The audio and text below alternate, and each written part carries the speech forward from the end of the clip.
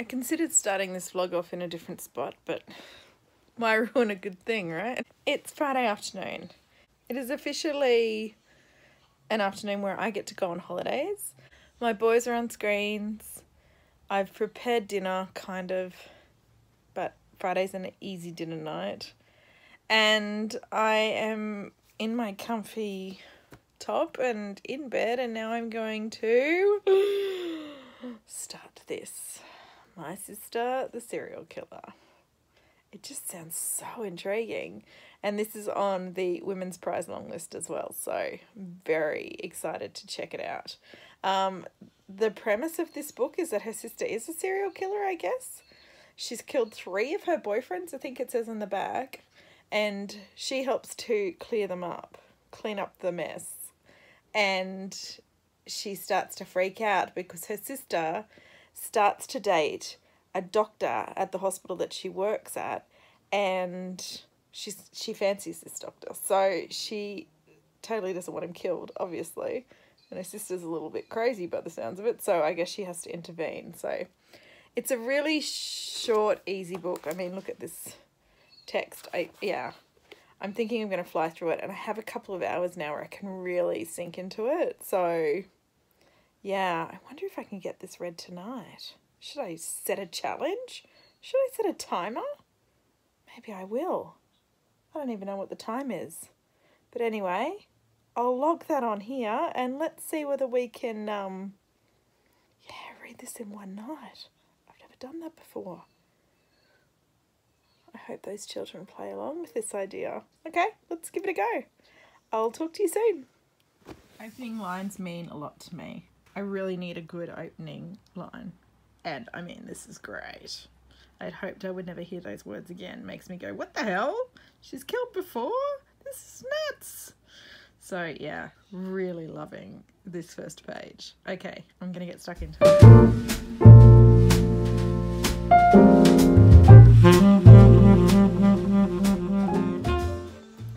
Okay, second chapter, Bleach, is just so devoid of emotion. This woman is cleaning up this man's blood after her sister has murdered him. Granted, it's happened before, but I don't think that would take the fear out of it. She's not angry, she's just tired, and she's annoyed because she was just about to eat when her sister called, so now she's going to get home and her food's cold. So there's no fear, there's no disgust, there's no worry about being caught. Like, holy crap, this is completely devoid of any normal human emotion around murder. How bizarre. Anyway, keep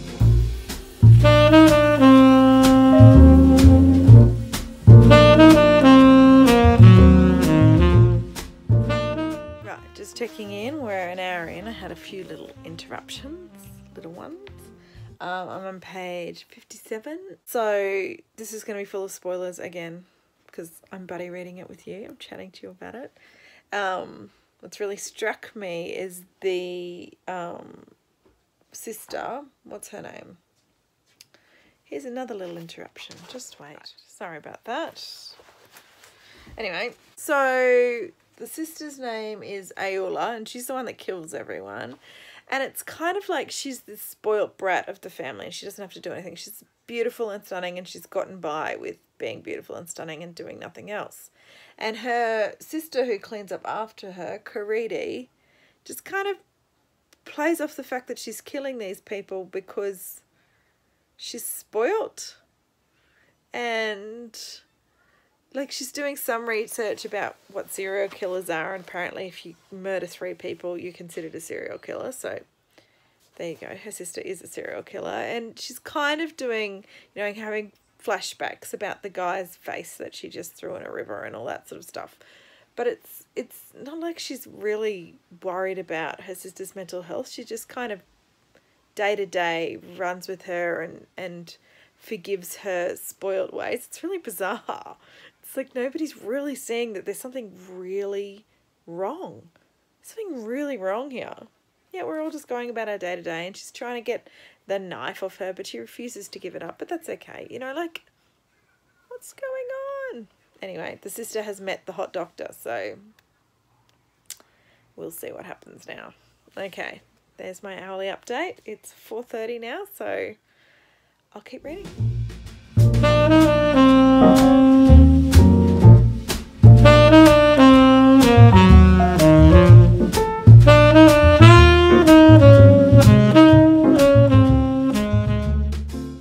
You know how I said I could snuggle down into my reading for the next couple of hours? Things always crop up, like my mum calling for the last hour. I'm on page, what number is that? 136. What's happened since I've last spoken to you? I've got some notes. Yeah, so there's daddy issues, right? So daddy was a violent man. He's dead now, and they stood over him and watched him die. He died of a heart attack or something in front of them while he was being abusive physically with them. So I'm thinking some, you know, psychological revenge killings are going on in her sister's brain. Another man has just died, by the way. Drug overdose this time, no stabbing. So not much blood to clean up. So from Kariti's point of view, her sister lives in a world where she gets everything that she wants, and it just happens to her because she's beautiful, and that's just the way it's always been. Everybody's always on her side. Everybody tells Kariti to protect her sister, so she's got that ingrained in her head. And she had to do that because of her dad was abusive. And when Kariti approaches her, which is very rare, mind you, she kind of skims around the idea that, you know, like this is a criminal act, and she doesn't really bring it up often. I mean, it would be at the forefront of every conversation for me, let me tell you. She thinks that her sister, because she's just gotten everything her own way all the time, that she doesn't really understand that she won't be able to talk her way out of this one. She doesn't really understand that she'd ever be caught. And right now they're being interrogated by the police, and she just woos them over with her charm and with her beauty and whatever. So Kariti often thinks about telling her mum. Well, not often. She has once.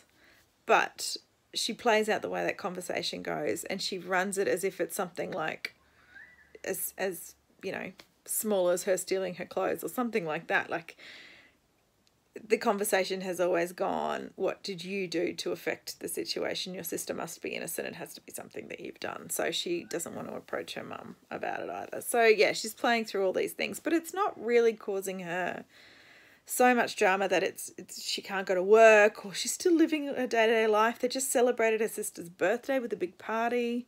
You'd think that she'd go to the police, especially now another guy's dead. So that's 4, mind you.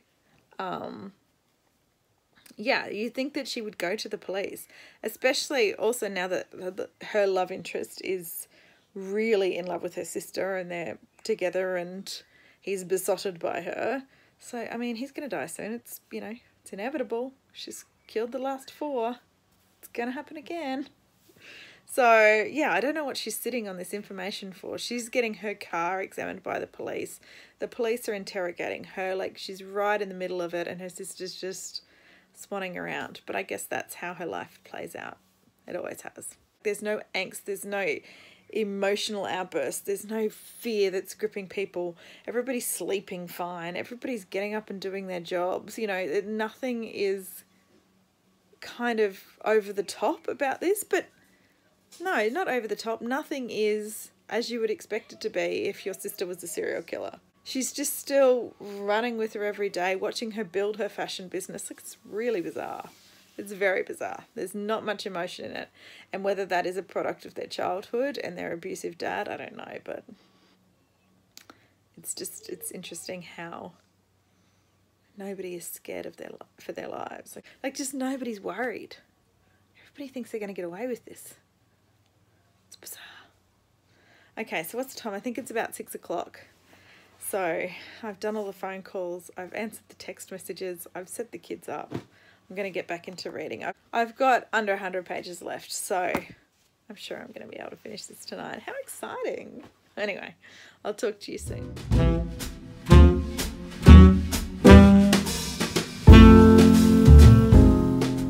There's this fantastic scene where Kariti has been confiding in a patient who's been in a coma throughout the whole book because she can't talk to a psychologist and she can't talk to a mother, and she just needs to get all of this stuff out, and the coma patient wakes up, which was always going to happen. But there's this really great scene where he calls her to the room and says that he remembers and talks about his brain. And, you know, she goes, well, what do you remember? Like, freaking out and really nervous. And he says, oh, I remember you like this type of popcorn. She goes, oh, phew. And then he goes, oh, yeah, and I remember your sister's a serial killer. And I actually laughed out loud. That was very cool.